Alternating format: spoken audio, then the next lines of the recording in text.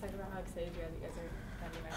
Man, I don't know if I can say it into words. So exciting. I mean, it's surreal, like Rachel said. I mean, we trained for this all year long. We thought about Central losing when we lost last year, all year. And it's just, I can't even explain the feeling. It's so amazing. I'm so happy for my teammates. So happy for them. And then the speech that your coach gave in the locker room, talk about the emotions that came over you. I don't even know. I was just in awe. I mean, they poured the water over her, and we were just like, yeah, like we were just so excited. So it's just, it's an unbelievable feeling. And then just talk about how your team played today with all that confidence. You guys never let up the entire game.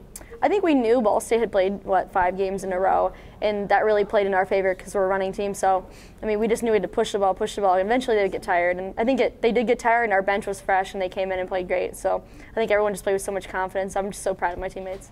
And looking forward to that state tournament. Just talk about how you guys are going to be there for the first time. How excited you guys are. First time ever. I don't even know what the experience is. Like I have a teammate that I played AAU with. I went to Dayton, and I saw them go through it, and I was like, how did it feel? She's like, it's unbelievable. I can't explain it. And so I feel the same way now. I can't explain it. It's just a great feeling.